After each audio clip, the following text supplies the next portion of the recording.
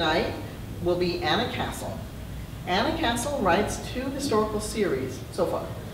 Francis Bacon Mysteries and the Professor and Mrs. Moriarty It's so hard to type. My mouth doesn't work right. She's earned a series of degrees, a BA in Classics, an MS in Computer Science, and a PhD in Linguistics, and has had a corresponding series of careers, including waitressing, software engineering, assistant professor, and archivist. Writing fiction combines her lifelong love of stories and learning. Please join me in welcoming Anna.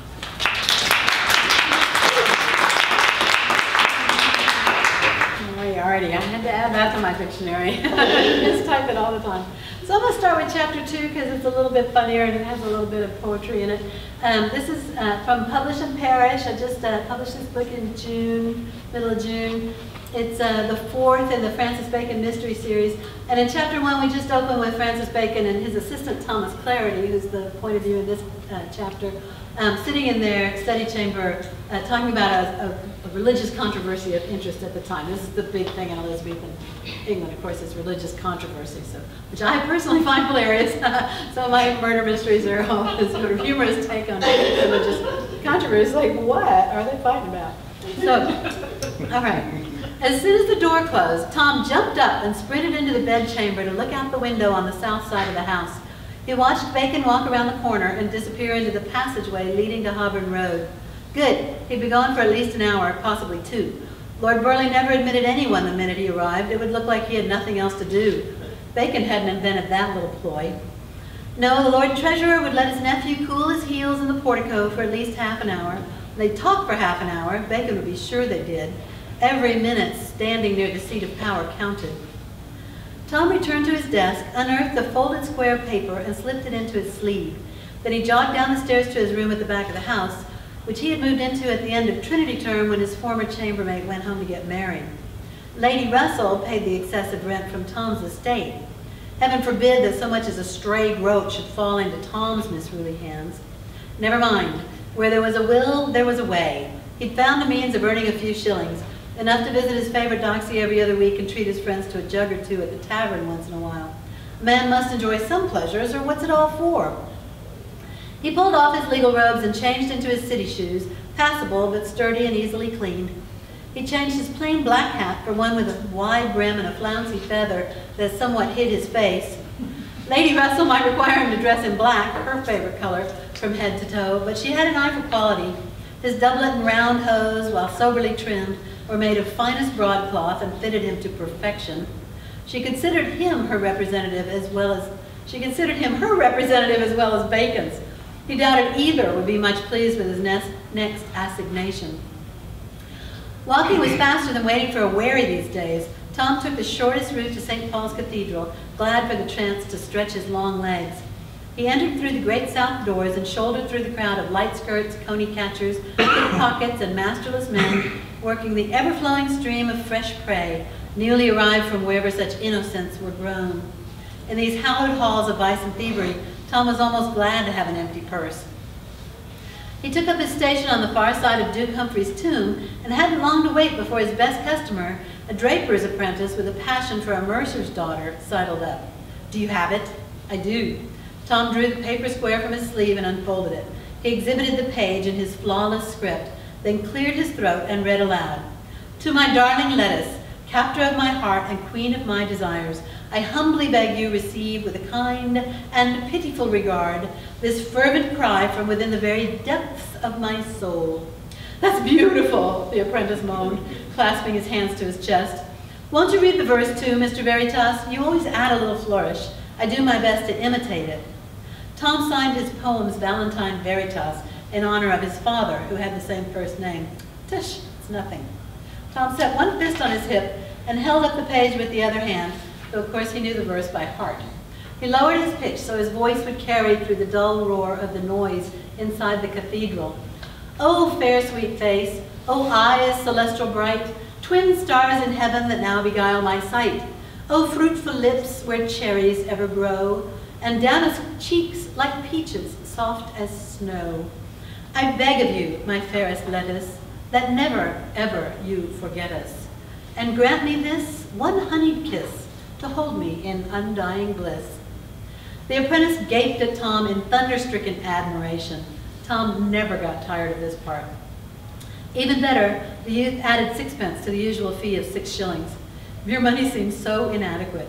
He sighed. Could you do me another one next week, same time? I shall summon the muse. Tom undid a hook in his doublet to add the coins to his purse and tucked it well out of sight again. A man could not be too careful in this place. Will it still be lettuce, do you think? Of course, she's the light of my life.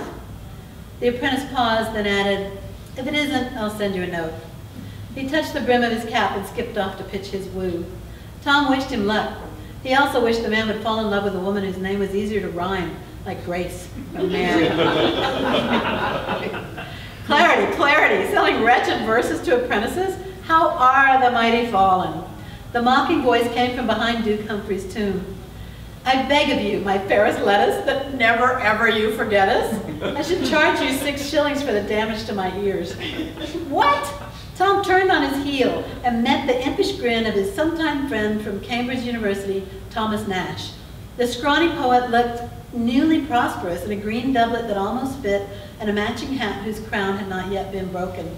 His straw blonde hair still needed trimming, and he hadn't managed to sprout any on his chin, though he was only a month younger than Tom.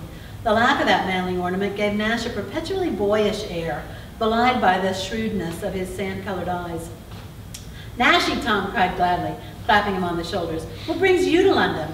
I am now an inhabitant of this fair city, soon to become one of its most renowned quillsmen. I came down from Cambridge in May, choosing to avoid the crush of those tiresome graduation ceremonies. No master's degree? I am my own master, that's sufficient degree for me. But what's new with you? Where's the dashing lad in a green hose and yellow stockings? You look like you're on your way to a funeral. Who died? My father. Nash's mocking laughter died at once. I am truly sorry. I know how much you loved him. How did it happen? Tom's answer was cut off by a staggering oaf who must have weighed 15 stone, roaring curses at another of his tribe, drowning out all hope of conversation. Tom cocked his head toward the north doors. They made their way out and walked over to a time-worn tomb standing under an ancient yew tree. Moss grew in the dank dirt around its base, and birds had made free with its roughened surface. A couple of wastrels leaned against it. Tom shooed them away. Nash hopped up and made himself comfortable, heedless of his clothes. Tom pulled out a large handkerchief and spread it over the spotted surface before gingerly setting himself down. Fastidious, aren't you? Tom shrugged. Not walking about the city with bird shit speckling my arse. A fair point. Nash shot Tom a sidelong glance and said, tell me about your father. Did he fall in the battle against the Spanish Armada? Tom's father had been a privateer, captain of his own ship and more successful than most. He'd relieved the Spanish of many a rich cargo and had the sense to invest his takings in land, building an estate worth $600 per annum, not counting his widow's portion. He'd been determined to hoist his only son into the ranks of the gentry, getting him into Gray's Inn by finding a member of the governing board with a burden of debt and paying it off. That member happened to be Francis Bacon. He survived the battles, Tom said, with his ship intact and most of his crew as well. He came to London for a week last September in hopes of finding some supplies. There wasn't much, but I got to see him. Then he sailed to France in search of shot and powder, planning to sail out to harass the Spanish fleet on their way home. He found enough to fill his hold.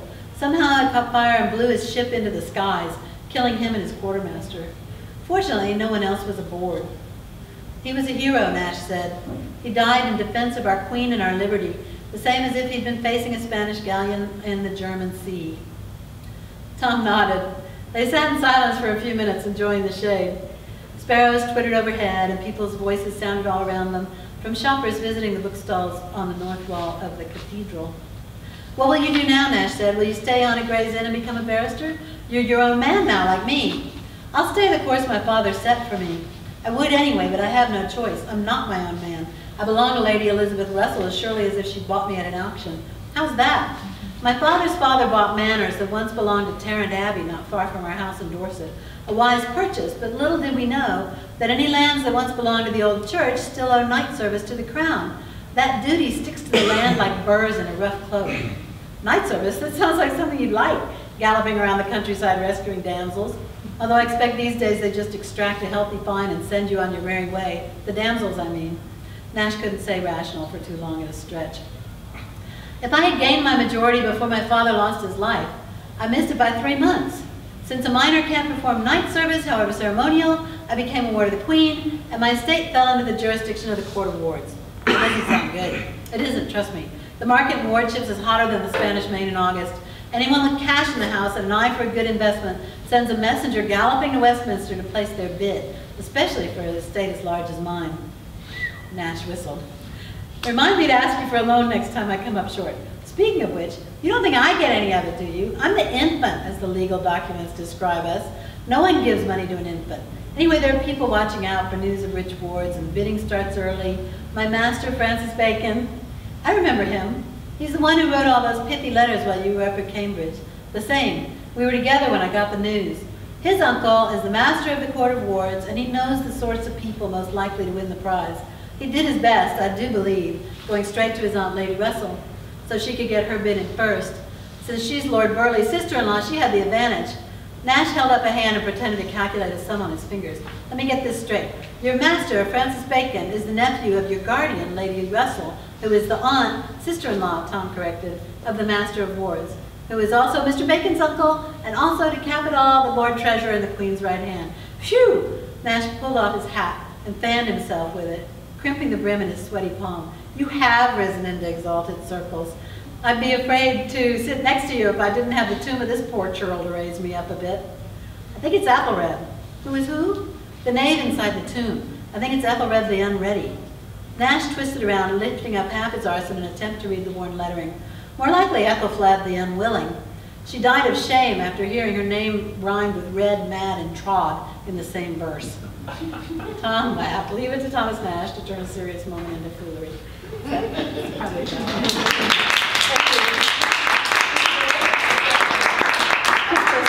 Does anybody have any questions for Emma? Oh, I do. Okay. So how do you do your research? Oh, I am hopelessly addicted to the Elizabethan period. I don't do as much now per book, but when I wrote the first book, I had an office in the PCL at UT, so on the 3rd floor where all the English history books are. So I just gobbled it up, and have read hugely. I guess my novel bibliography is like 10 times, an order of magnitude larger than my dissertation bibliography. It's so much more fun. It's more fun to read than frivolous purposes. So now for this, I read a couple of books about the Martin Marprelate controversy, which is a pamphlet war that this revolves around. It's like Martin Marprelate wrote these scurrilous pamphlets against the Church of England. They were just horrible. They were hilarious. They were rude. They were witty. They were profound in terms of the Protestant, the Calvinist agenda, and they just lambasted the Archbishop and the whole Church of England. The government tried to suppress it, man. It was like, no, we've got to put a stop to it. And they couldn't catch them. People just throwing these things out. It's just one of the things I love about the Elizabethan period is how draconian their laws were and how incapable they were of actually carrying them out. Yeah. They couldn't catch people. So anyway, Martin was never identified. Actually, there's a guy, an historian at the end of the last century, in the 19-somethings, 1990 or maybe around 2000 even, made a really good case, published a book making the best possible case. So now people are pretty well accepting his argument, but it's not definitive, so I have my own idea. Anyway, a long answer. That was a good answer. But for each book, it's nice because you advertise that research. I don't have that. I'm sorry? Can I borrow yours? I'm sorry, borrow my what? Your office in the PCL never told me. Oh no, it's long gone. I still have a library card though, because I left as staff. I Did you retired say as you staff. left it first over there? No, No, oh my God. Oh, that's such a valuable thing. No, you know, when I retired, I thought about leaving, and I could go anywhere, right? In principle, I could go anywhere. But my UTID is so valuable here, and it's worthless anywhere else.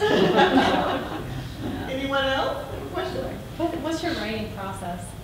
Oh, well, I am a plotter. Okay. So I'm about to start it, actually, coming up. And so I'm going to, at the end of this, last week of this month, I'm going to start reading for the next book, which will be a Moriarty book. I'm pretty disciplined, and I've written a lot of books, so the more you write, the more you kind of, you get wise to yourself, I think, more than anything else. And so that's how your process, you know, if you're on a publication schedule, you got to do something about your process. Kara may have a completely different view on this.